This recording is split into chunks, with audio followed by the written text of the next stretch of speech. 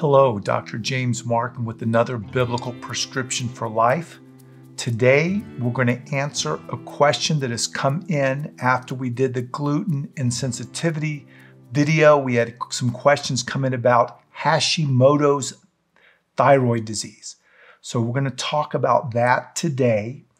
But before we do that, let's go to a biblical prescription, something you can hold on to today, think about, let it go over and over in your brain, change the way we live. And that's James 3 verses 17. But the wisdom that is from above is first pure, then peaceable, gentle, willing to yield, full of mercy and good fruits, without partiality and without hypocrisy. Hold that with you just a moment today as we talk about this question. What is Hashimoto's disease? And does it fit in with gluten sensitivity? And I think this is a great question, and I want you to encourage to bring your questions in because we can answer them. And if one person has this question, many person has this question, and this is a great question to answer today. Sometimes in a doctor's office, the doctor doesn't have that much time to deal with you, and sometimes reading the internet and books, it just overwhelms you. So I'm going to break this down to very simply. So what is Hashimoto's disease? It's a big fancy name, but let's break it down to the organ first that it affects. And that's the thyroid. It's an organ that sits up here, and it makes hormones that basically regulate your metabolism. So it's very important. Many of us, of course, as we age, run out of thyroid hormone. So in evaluating this, in evaluating the thyroid gland, if it's malfunctioning, a person usually has a symptom. And it can have many different symptoms, such as fatigue, tired, weight gain because you're not metabolizing much, cold, you could go constipated, dry skin is another one, edema if it's bad, losing your hair. It can be a cause of depression. It can even be cause of memory problems. So those are some common symptoms of thyroid disease. So if you think you might have this, a doctor will first do a history and a physical. He might feel the thyroid. We're going to talk about that in a moment. And then if he's suspicious, he'd measure the thyroid hormone in the blood. That's how much the thyroid is being made by the thyroid gland. And they usually check something called thyroid stimulating hormone.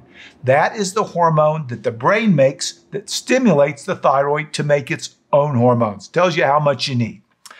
So in Hashimoto's disease, it's also called chronic lymphocytic thyroiditis, lymphocells. It's an autoimmune disorder. And what that means, autoimmune, the body attacks itself, and it specifically is an autoimmune disorder that attacks the thyroid gland. So this is the immune system attacks the thyroid glands, and this causes inflammation because of the lymphocytic cells, and it damages the gland. And when the gland's damaged, it doesn't make its hormone, and we call this situation hypo, H-Y-P-O, thyroidism. So the level of T4 goes down.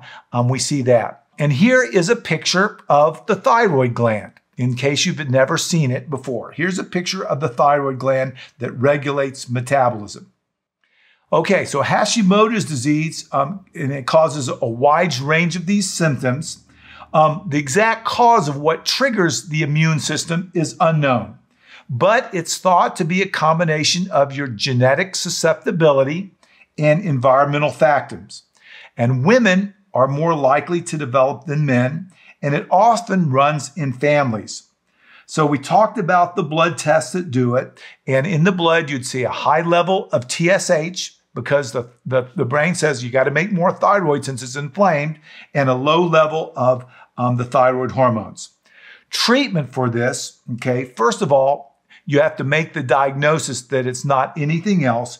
Treatment can sometimes focus on, if the thyroid hormones aren't really whacked up too bad, can focus on treating the immune system. And there's lots of ways we can make the immune system better. And if the immune system doesn't get better, we can't turn off this inflammatory response. And the treatment is replacing it with thyroid hormone replacements. And we measure that every so often to get the dose perfect. Now, in rare cases of Hashimoto's disease, it can lead to a complication such as an enlargement of the thyroid gland. Whenever it's enlarged, there are some complications of it. It's rare, but you can develop nodules or cancer, so it needs to be monitored over time. So basically, Hashimoto's is the body immune system attacks the thyroid gland. We don't know exactly what causes it. The thyroid malfunctions. The treatment for it would be to try to make the immune system as good as we can so it doesn't attack. So some people go on special diets. Some people even try certain botanicals. There's different types of plants that might help knock down the immune system. The immune system is knocked down. Sometimes the thyroid gets going again. However, before we leave this topic, so you have a symptom, you get diagnosed. But the key to making this diagnosis of Hashimoto's is making sure it's nothing else. So the way we make this diagnosis is measuring the antibodies of the thyroid. One of the antibodies we measured is thyroid peroxidase. The other one is thyroglobulin. We can measure the antibodies as it attacks these things and know that we have an autoimmune reaction. Now, there are other things that can turn down the thyroid as well. One is a deficiency in iodine. So we like to measure the iodine. In the past, we used to have iodine deficiencies and people would have a goiter. And here is a picture of a goiter. Not a good thing to have. So we don't see goiters too much in countries that have salt with iodine in it. Other things that can cause it are certain medications can hurt the thyroid. I use one in cardiology called amiodarone, but there's one that's used for seizures called lithium. So there's other medicines that can do it. Radiation, if you ever have head and neck cancer or some other problems, sometimes you get radiation to the area that can damage the thyroid. It's rare, but you could have some type of accident that would damage it. Sometimes people get some benign or malignant nodules that affect the functioning of the thyroid gland. And another common cause is you get an inflammation. You get an infection, either a bacteria or virus that causes what we call thyroiditis, inflammation. Usually this, after the inflammatory process, it would go down. Well, how would you know if that was the case? Well, you would do a history and physical, examine the thyroid, feel for nodules, make sure there's no history of radiation, check the thyroid antibodies, check the iodine level, and then if that was all good, maybe it would pass in time. And finally, another thing that can cause thyroid to malfunction is if there's a damage to the pituitary or the hypothalamus gland in the brain. That turns on the thyroid stimulating hormone, which causes the thyroid to start making hormones on its own. So Hashimoto's is just a type of low thyroid usually.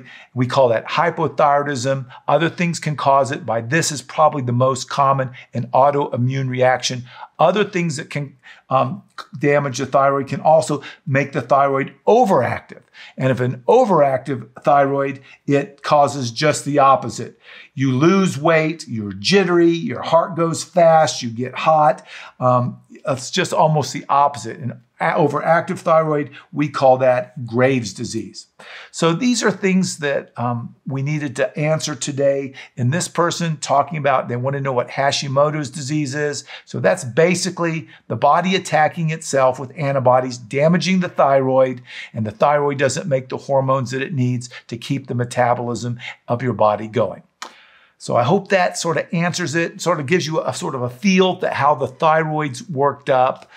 Make sure you don't have iodine or other things that's triggering it too, because just because you have an underactive thyroid doesn't mean it's necessary Hashimoto's. Some people just get old and they run out of thyroid hormone as they get old as well. So it would take a few testing and history physical to determine the cause. But before we leave, let's go back to our biblical prescription. That's James 3 verse 17. But the wisdom I didn't say knowledge, I didn't say fact, I didn't say AI, but the wisdom that is from above, that's from God, that's found in the Bible, that's found in his life by studying him. The wisdom from above is first. This is descriptions of that type of wisdom. It's pure, it's peaceable, it's gentle, it's willing to yield, full of mercy and good fruits, without partiality and without hypocrisy. That's sort of the wisdom that's coming from above, that's coming from the God. That's the kind of wisdom that I want to listen to. So I'm Dr. James Marcum. I want you to share this, pass this to friends and neighbors. Think about joining our worship app at biblicalprescriptions.com on your devices, and we'll be back soon with yet another biblical prescription for life.